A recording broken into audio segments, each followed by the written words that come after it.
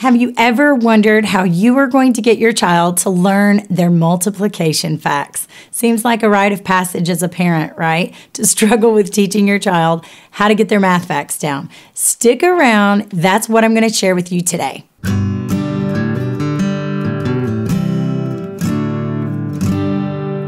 Hi, I'm Rebecca with the Parent Teacher Bridge. Here you can find the ideas and resources you need to empower you to be your child's most influential teacher.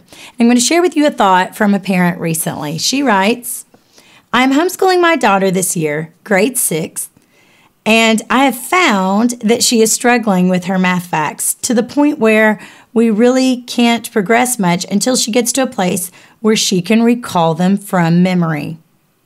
What fun ideas or games do you use to practice facts that we can do for only 10 or 15 minutes a day? I don't want to use only flashcards and bore her to death.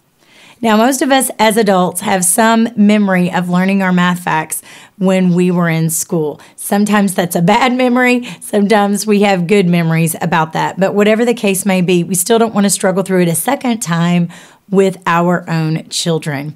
Now, I have been a public and private school teacher, and I have tutored privately since leaving teaching and homeschooling my own children. My oldest son, in fact, is in 5th grade, so we do plenty of multiplication during the day.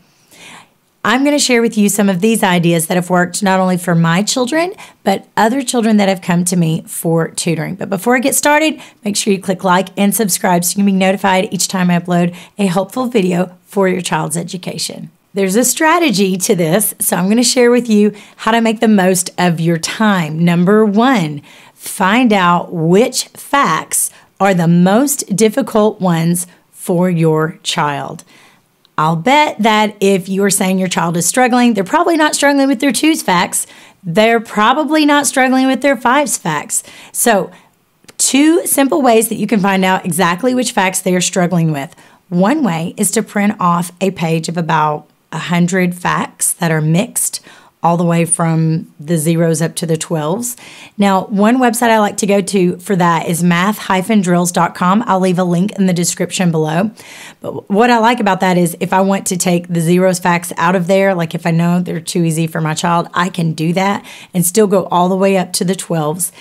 And if I'm giving that to my child, yes, I know some children don't want to do 100 facts at a time. So if I'm just finding out which ones my child knows and which ones are more difficult for my child, I might just say, answer the ones you know, skip the ones that you don't know. And then I have my answer. As long as they got the ones they wrote down correct, then it's just the ones they left blank that they don't know. And I'm not timing them when I'm giving them this diagnostic test. It's just a worksheet, but I'm calling it a diagnostic test because it's letting you know which ones they don't know. Now, the other way that you can do that is if you do have a stack of flashcards that covers all the facts, you can go through those with your child. It doesn't have to be all in one sitting. It can be, over time, but just find out which ones they know or don't know. If they hesitate, if they take too long to answer, or if they say the incorrect answer, just set it off in a stack by itself. You can even have them say, I don't know. My dad was a math teacher, and he used to say, I don't know is a good answer when he was teaching us in math class because it saved time.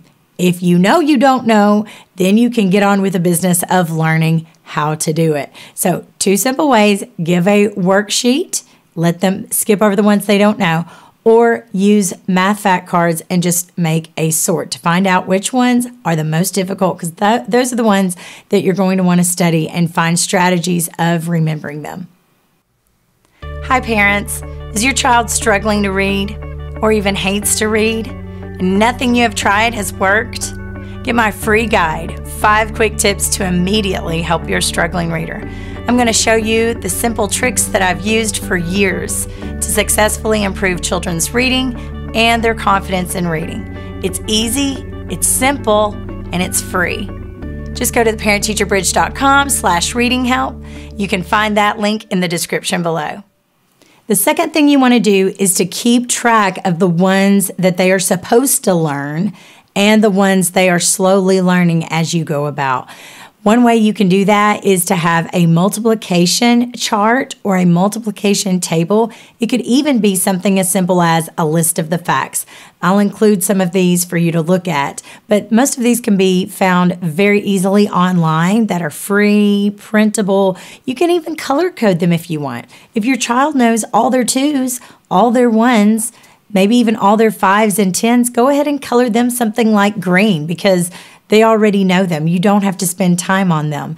And you may want to leave the ones they don't know blank. And then as they learn them, color them in. That way you can show progress. Your child may not be able to learn all the facts within a month, but they should be able to show some reasonable progress within a month. And having something printed out keeps you focused and it keeps your child encouraged. Number 3, sort the ones that you want to practice first.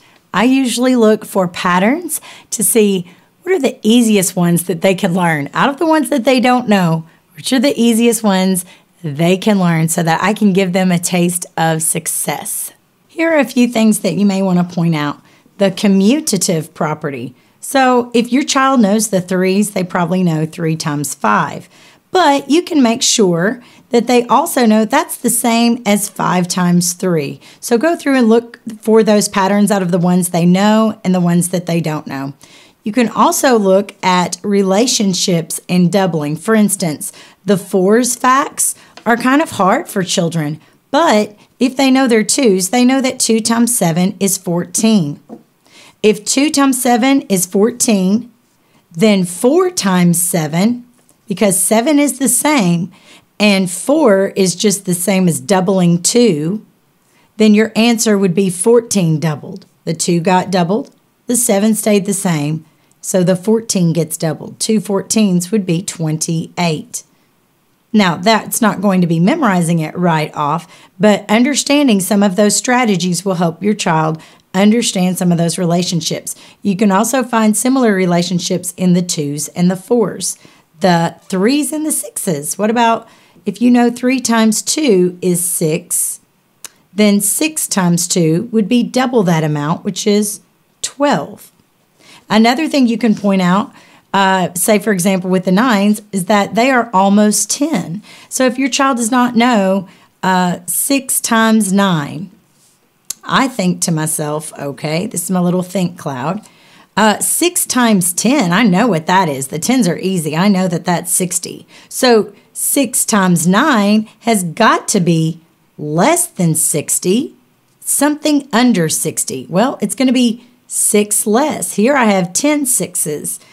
Here I have 9 6s. So if you're at 60, go back 6 or subtract 6, which is 54. Now there are also some other 9s patterns, such as 54 is 6 times 9, 5 times 9 is 45, 4 times 9 is 36, 3 times 9 is 27. Do you see this pattern going down here? 2, 3, 4, 5, 4, 5, 6, 7. You can go through all the 9s multiples and look at some of those patterns. Number 4, choose your method of regular practice. So this mom that wrote, she was not interested in the idea of flashcards, but you can certainly use flashcards. You can use apps. You can use copying the facts. Just be sure that they are copying them correctly. You don't want someone to copy a fact 50 times that's incorrect. Okay, so one idea that I use with flashcards, instead of buying the store-bought flashcards, I have my children make their own flashcards. I have a video about that. I'm going to link it. Be sure you take the time to watch that. And one of the things we do at home with flashcards is we will quiz each other. Like I'll take the deck and half it, you take half, I take half, I ask you some, you ask me some. Because believe it or not, when your child is asking you and quizzing you, they are still learning. Then you can swap out cards. You can also lay out the cards with the answers down, and you can call out an answer, and then they have to hit or slap a card that matches whatever answer that you just said. But usually quizzing each other is something that you can do to make it a little bit more interesting. They just want to make sure that they're not the one that all the attention is on, what's this answer? What's this answer?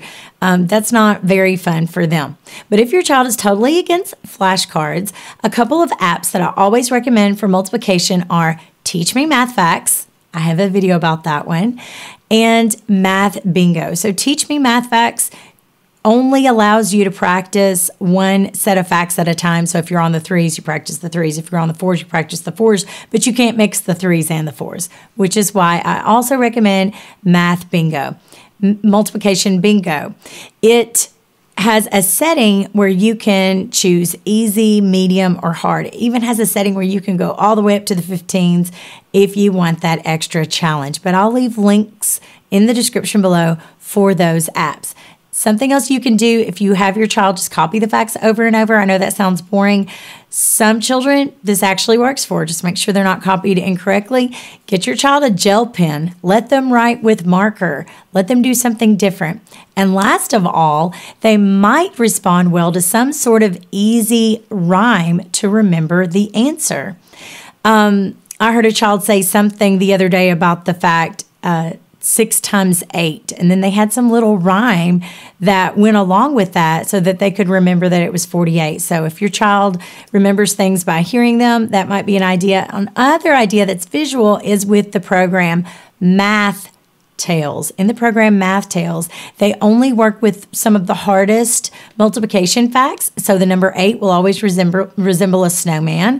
The number 4 always resembles a chair. So in these stories, they'll say something about a snowman if it has the number 8, or something about a chair if it has the number 4. And your child memorizes basically a very short story, like 1 or 2 sentences, so that they can remember.